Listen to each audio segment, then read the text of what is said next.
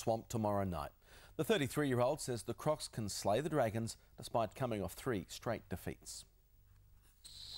His left knee strapped but back on court, if only for a light session. Crocs import Roselle Ellis isn't concerned. I hyperextended it the last game, so just to precaution, I went to the physio this week to make sure it's ready for the game tomorrow. Ellis has had a restricted training regime so far this week, along with Russell Hinder, who's suffering back soreness. Coach Trevor Gleeson says neither are in any doubt for the Dragons. Our workload has been pretty high in the last couple of weeks, so we just want to take care and make sure they're ready for tomorrow night.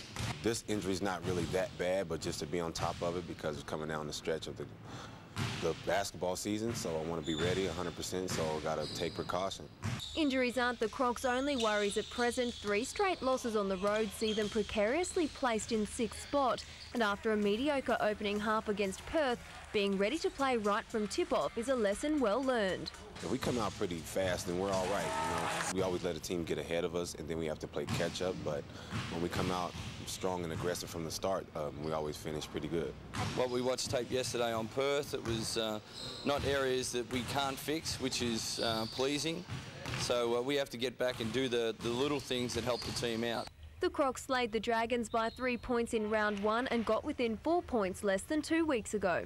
We could take them down. We've done it before, so, we have that confidence, and then we're playing at home with the crowd behind us, so we're looking forward to taking them down again.